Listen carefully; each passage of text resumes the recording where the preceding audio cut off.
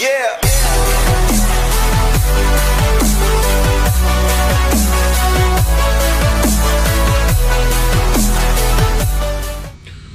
What is going on, killers? Welcome back to the channel. I'm your boy Killer Kurt, and I'm back out here working on the 8.8.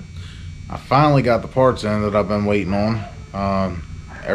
This nonsense has got the postal service all screwed up or whatever. I got like 7 notifications. I ordered it from LMR. I believe they're in like Waco. The package arrived at like Fort Worth, and then it had to get shipped elsewhere. It was like a whole list of these out of our control type notifications. But anyway, I'm just gonna go ahead and flip you around and show you what I've been waiting on. I've been waiting on these bushings. They seem to be hard to come by nowadays, but I guess that's to be understanding. I went to some of the local parts stores and they didn't have them either. But this particular kit came from Ford, and I already installed that one. Here's the other one. I'm going to show you how to install that in a minute.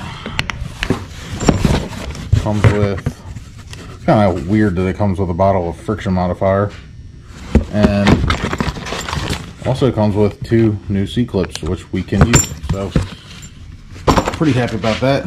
I also ordered this. This is only a part of it. There's the other part to it, the big cup. But this is the Maximum Motorsports bushing installer and remover. So you can use it for either one. It's pretty simple design. For like, I think it was like 37, let's just say 40 bucks. Not a bad investment, because it seems like I'm becoming the local 8.8 guy. So let me get you set up on a tripod, and I'm going to show you how to install the other bushing. My neighbor's dog is going fucking nuts. Alright, so you take your bushing and you get some sort of a lubricant. I use this grease for everything. Anti-oxidation grease. Grab that in a second. Put a little bit in there and get it in there as far as it can by hand. Alright, now this kit comes with like 6 washers, that big cup that was over there on the floor, this little cup, this big flat piece, and this little flat piece, and 3 washers go on each end. So you're gonna have to kind of do this in 2 stages. I'm gonna take this little one off real quick. Sit there. You're gonna start with that big one. You're gonna slide that through. You take your cup, put it on the back side.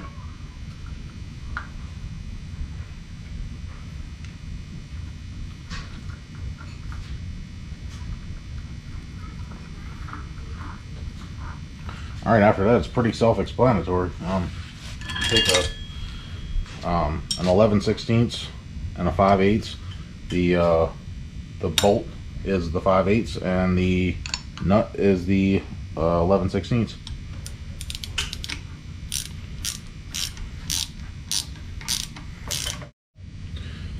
Alright, you'll get to a certain point where this will eventually bottom out and you can't tighten it up anymore. So you're going to have to take it all the way back off and then put this little spacer here. So it'll go the rest of it. So you got the bolt with the 3 washers. And you put the little flat on the big one. And then you put it back on there and basically go back to what you was doing. It's only going to go a little bit further. There's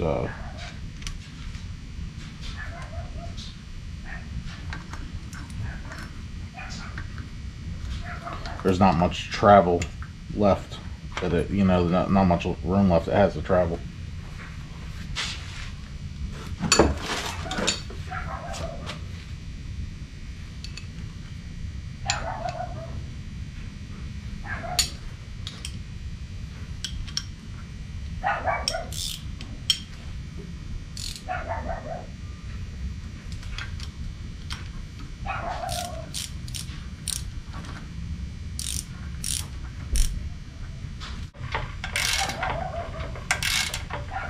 Almost there, I can feel it.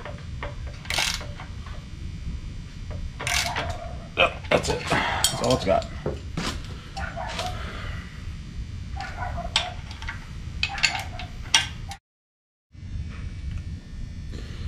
Alright, them new bushings are installed. I'm gonna get this rear installed in this car. It's been long enough. Once I get the rear installed, I'm gonna install the seals and the seals and axle bearings, and then of course after I put the axles in, I'm gonna put the C-clips in, and then everything, I'm fill it up with fluid, and it should be done. Everything should be great. 410's installed, everything is brand new. Look how freaking nice this rear turned out. Very proud of how well this thing turned out. So yeah, that's pretty much all I got for this video. I'm going to continue right on into the next video, which is going to be the rear install. I didn't want this video to be too long-winded because I still have to do like I said, the axle bearings and seals. I have to fill it with fluid. I have to put the C-clips in. I have to install the new rear shocks, which are over there. You probably can't see them. They're in that toolbox sitting right there waiting. Put the threw my rag on it, the lower control arms on, the new springs, which are sitting right there, and the new isolators. Like I said, guys, this freaking car is going to be brand new whenever I'm done with it, and it needs to be done like now. I'm tired of messing with it. It's getting to the point where, you know, things are getting busy, work's picking up, and you know, hopefully if the tracks ever freaking open up, I can go racing.